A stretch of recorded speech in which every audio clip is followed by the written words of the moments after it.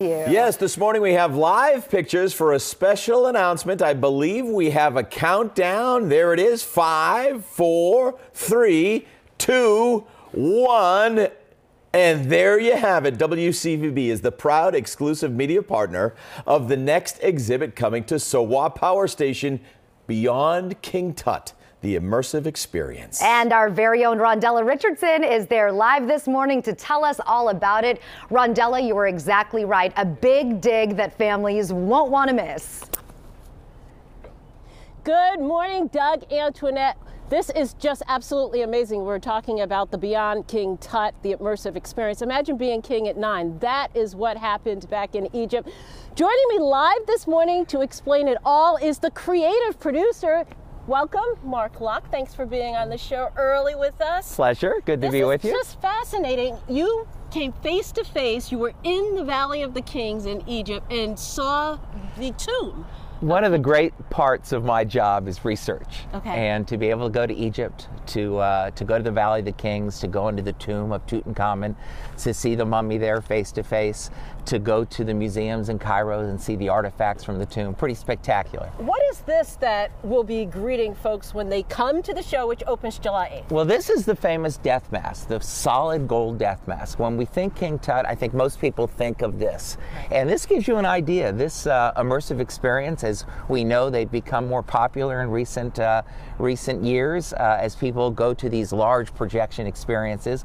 But this show is really a little more than that. It's also a storyline. So when you go inside, you'll see spectacular images from the pages of National Geographic, but you'll also go on a journey. The discovery of the tomb, that's celebrating 100 years this year. That's why we're so excited to premiere our exhibition here in Boston very soon, July 8th. The story is amazing. King Tut, I mean, this is why folks will want their children to come. He was king at age 9, died at 19, total mystery about his death.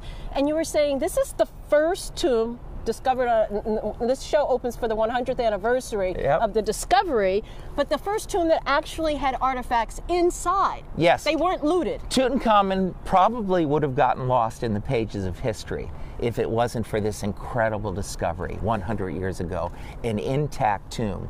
When Howard Carter, the British archaeologist, given credit, of course, for discovering the tomb, but the Egyptians had a lot to do with it as well, and we'll talk about that.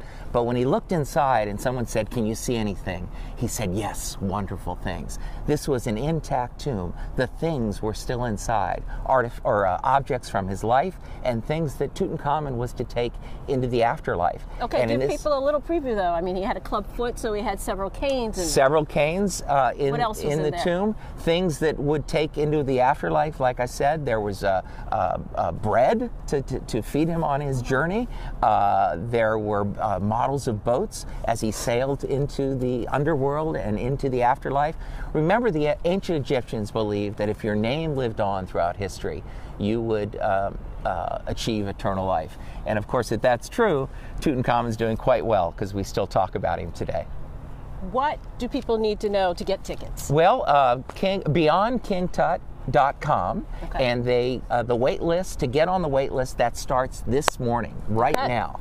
So you can go on BeyondKingTut.com, register today, and tickets will go on sale very soon. Thank you so much, Mark, for bringing this to Boston. It's going to be great. We're very excited. Thank you, Rondella. Okay, you guys, we got to get in line to get our tickets because this is going to be great. You're going to feel like you're going right through Egypt. If you can't get to the Valley of the Kings, get down here to the SoWa Powerhouse when this show opens. It's a limited run, and the end date is TBA, but they expect a lot of interest. Live in the South End, Rondella Richardson, WCVB News Center 5.